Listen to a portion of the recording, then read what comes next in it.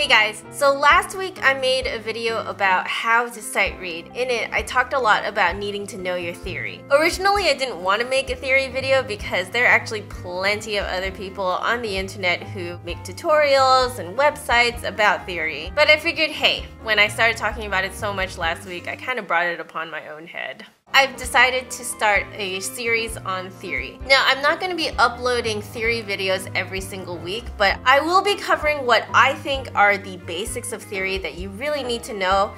In terms of more advanced tips, I recently realized that there are quite a number of you who are actually in music school. So if you are in music school and you do have a more advanced question, go ahead and ask me and I'll see what I can come up with. On with the first lesson. Again, like how I started in my sight reading video, rhythm. So we're gonna start with the most basic of music notation.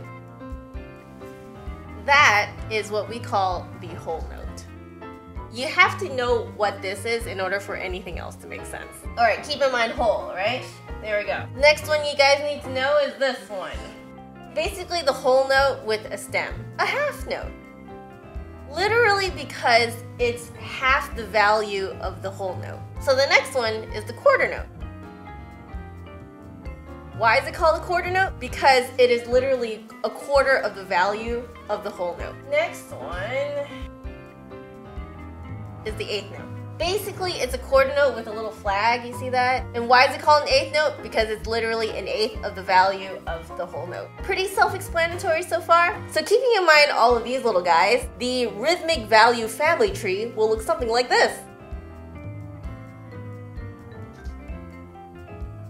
Yeah, these are actually the American terms for these rhythmic values. The British ones are actually different. Semi-breve, minim, crotchet, and quaver. Yes, I think I got it right. Right before I shot this video, I actually went on Google just to make sure that I got the British terms right. When I looked up crotchet, apparently one of the definitions is a perverse notion.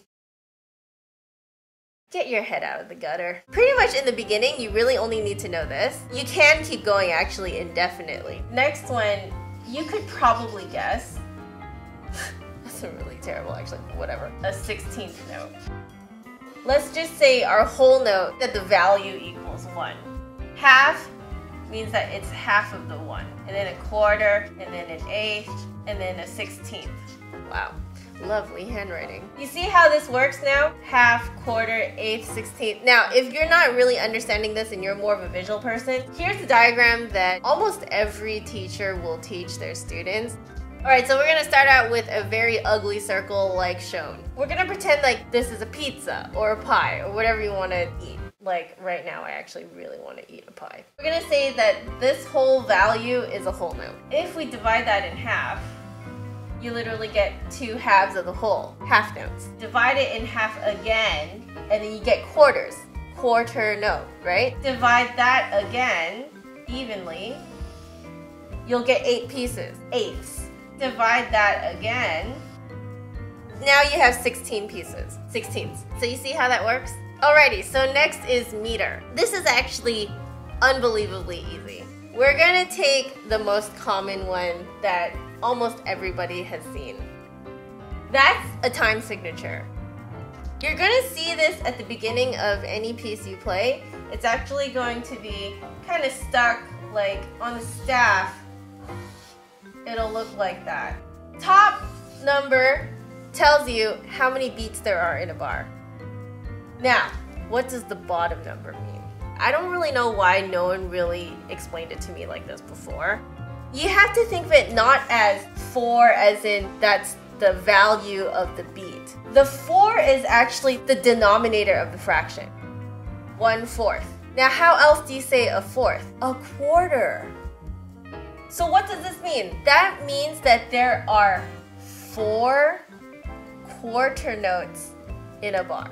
You can put any number you want on the top, and you can put any of these values, because we already figured out what all of the fractions are. Let's pick a number, any number. I don't know, 15. That means there are, what, 15 beats in a bar. Now, what kind of beat is it, right? That's what the bottom number will tell you. Let's pick, I don't know, 8. So what does that mean?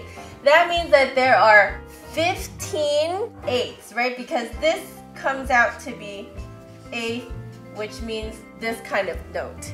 15 eighths in a bar.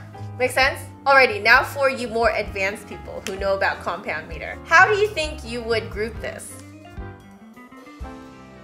I haven't beamed them yet, okay? So right now they look like quarter notes. Oh, by the way, you see this little flag? That's for a single eighth note. You see how these are beamed? Instead of having like 2 eighth notes with flags like that, it's actually easier to read it if you just beam it. That's what we call it. We call this a beam. It's just showing you how the eighth notes are grouped. Music is actually designed so that you can read it in groups rather than individual notes. Now back to this. There are 15 eighth notes, and how are you going to group them evenly? Think about 6/8. There's only 2 ways of grouping it. 2 groups of 3 or in 3 groups of 2. Typically for 6/8, we group it in 2 groups of 3. It's kind of like 9/8, we group it 3 groups of 3. So what do you think about 15/8? This is how you would probably see it. Suddenly, it's a lot easier to read, right? Because now you see 5 groups. It's really just counting to 5, because you're actually grouping it. This is called compound meter. For you beginners, don't worry about compound meter right now. I'm actually just kind of talking to the more advanced people right now. Again, talking to the advanced people. Now you know how to group something like this. Let's say you get something like this. How do you group that? There's actually many different ways of grouping this. I'm just going to write in a couple for you guys. You can actually see the groupings already written into the music. But let's say you get there and you completely freak out and you can't remember what the groupings are, so you kind of throw yourself off. You slash in the beats so you know where the beats lie.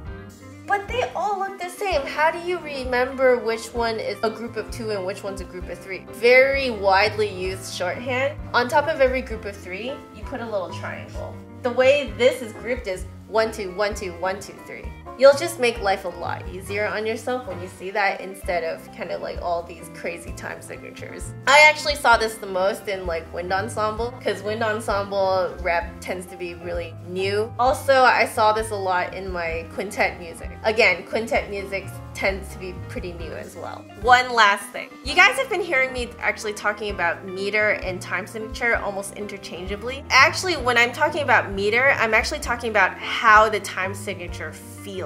A 3/4 and a 4/4, they feel really different. 4/4 feels really boxy. 1, 2, 3, 4. Whereas a 3/4 actually sounds kind of round. 1, 2, 3, 1, 2, 3, right? And there you have it, rhythm and meter. Now, granted, I haven't covered everything in this video. If you have another question, or if you think I've left something out, go ahead and comment below. Find me on Facebook, Twitter.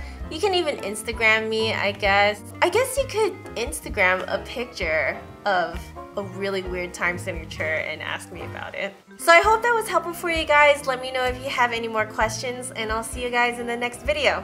Bye. Here we go. Once upon a time.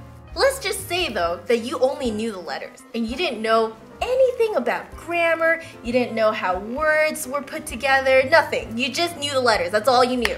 It would probably sound something like this. On ki yup on a time ye.